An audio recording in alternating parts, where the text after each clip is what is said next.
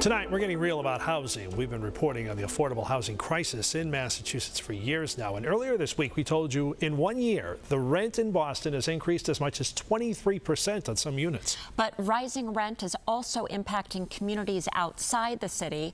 Boston 25 consumer reporter Jason Law spoke to one woman who found out her rent was more than doubling.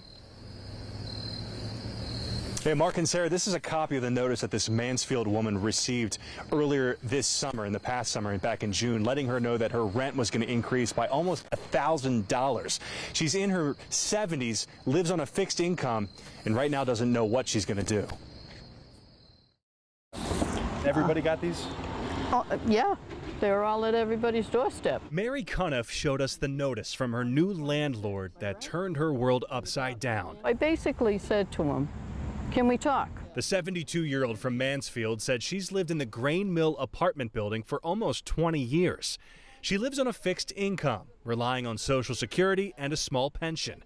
Her rent was $825 for a one-bedroom loft. But the new owners told her a few months ago her new rent was more than doubling to $1,750. Can you afford to stay there? No. Documents show the building is now managed by SMG Inc., a company out of Rhode Island and Fall River. Cuniff says she's tried to contact the company for help, but has gotten nowhere. What if it was your mother or your father or your grandmother? The fact is there aren't a lot of options. Doug Quattrochi is the executive director of MassLandlords.net, a trade association for landlords in Massachusetts. He said the previous owner may have done Cuniff a disservice by keeping her rent so far below market value for so long. But he believes the new owners need to work with senior tenants to help them adjust to a higher price. The landlord should not be doubling the rent on somebody like that.